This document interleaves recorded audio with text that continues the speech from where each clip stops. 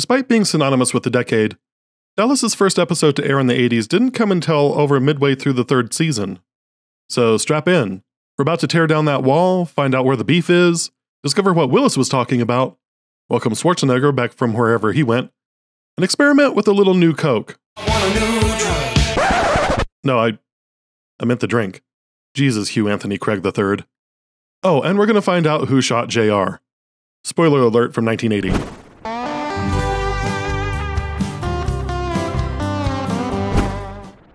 After a couple of episodes off, Kristin and Alan Bean return to the forefront to pick up their Real Housewives of Dallas act. Kristin lies to JR about Alan being in the office, which makes Alan look flaky and gives Kristin a chance to big-time him. And wow, this conversation is rife with queer subtext. What's the matter with you? You know how important I am to JR. You're replaceable. Once the Barnes campaign is over, you're back on the streets. You're afraid if I get too close to JR, I'll cut you out. He needs me. Mm-hmm. In only one way. They might as well have just had Alan tell her she'll never be able to satisfy JR the way he can.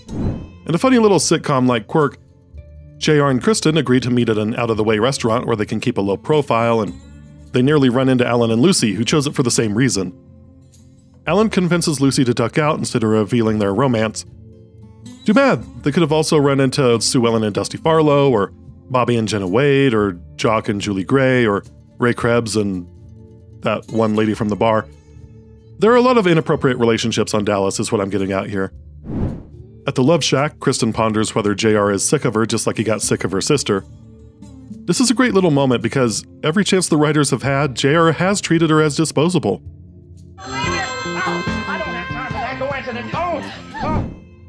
At Alan's place, Lucy wants to attend Cliff Barnes' roller derby fundraiser in the sexiest, skimpiest outfit Alan's ever seen, and Alan, I giggle you not, asks why she would want to do such a thing. Oh, come on! Oh, and for those who are following along with the queer reading of Alan Beam, check out how he kisses Lucy in these pillow talk scenes.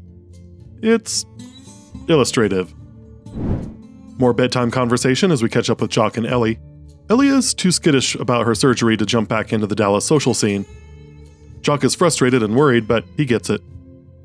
Pamby returns from a night on the town with Donna and Ray. They make with the smoochies, but Pam stops to warm up some milk, killing the mood. Or making it kinkier, I don't know which.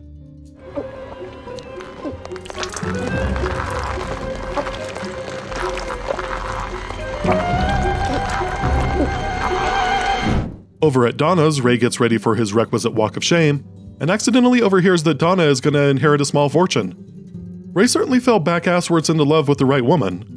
Now, as long as he doesn't screw it up, you know where this is going.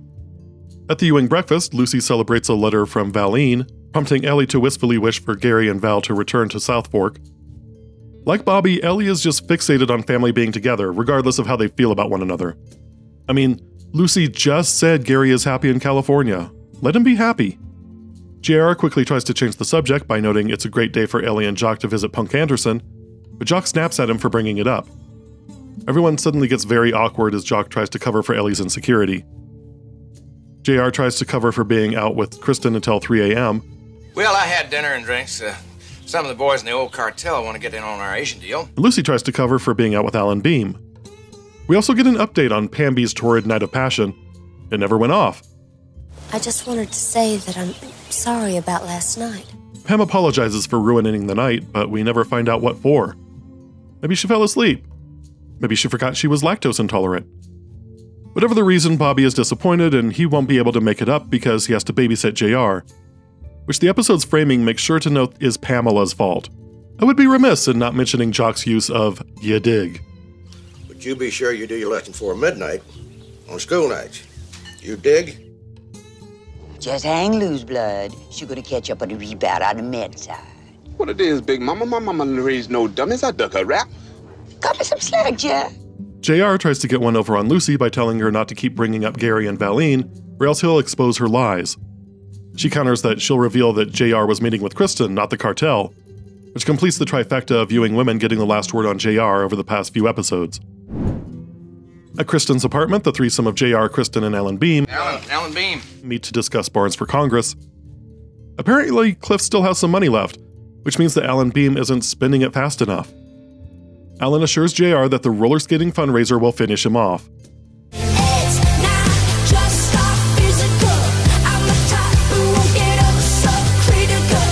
Of course, Alan and Kristin get in a few digs at one another.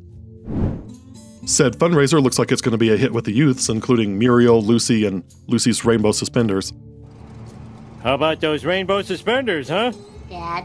Pretty cool way to keep your pants up, eh?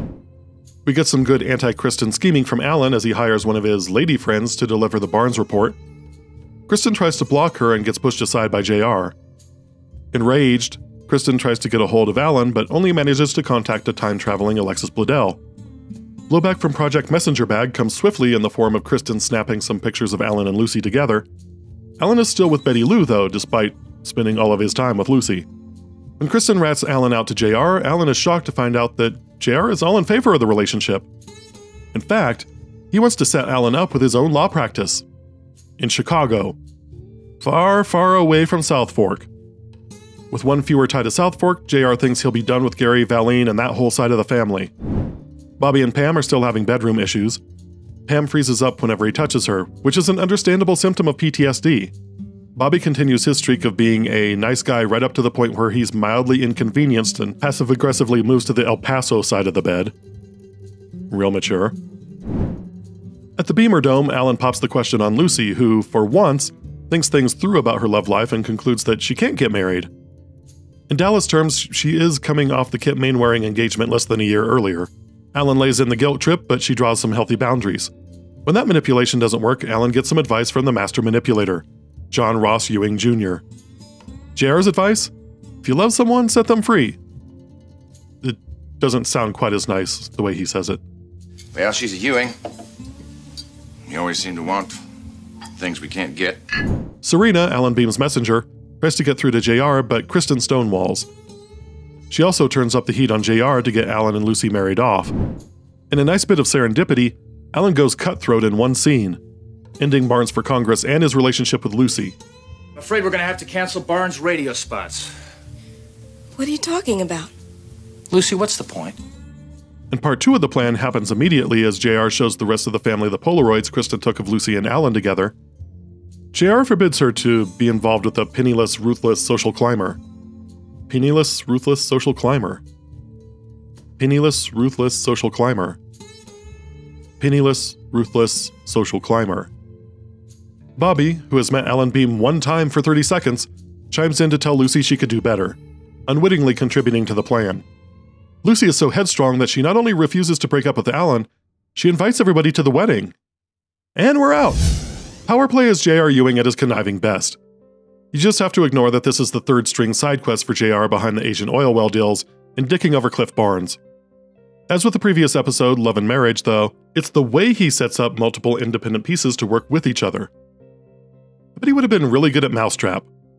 As I've mentioned before, there's absolutely nothing in the modern setting that indicates that Gary is any kind of threat to JR, so this plot to drive Lucy away is unnecessarily cruel. But looking at it through JR's delusional love-starved brain, Gary came in and took Miss Ellie away from him. JR was so quiet, so shy. When I took him shopping, he held onto my skirt so tight. And then when Gary came along, Doc just took over raising JR. It's not surprising that a buried, illogical part of JR's brain thinks Gary stole the safe, inviting position as Ellie's son. Yeah, sometimes a man has to become ruthless. Or one of these days somebody will walk into your house and take away everything you got. And it also explains why JR, after going through the hypermasculine crucible that is life with Jock Ewing, further resents Gary for running off and throwing away the comfort Miss Ellie provided. Gary has no character. That's what hadn't changed. It would be like someone living paycheck to paycheck watching as someone accidentally sets their winning lottery ticket on fire. You feel sorry for them, but you also kind of resent their stupidity for not cherishing the thing that you want. I mean, most of this is just Citizen Kane if Gary were a sled instead of a little brother.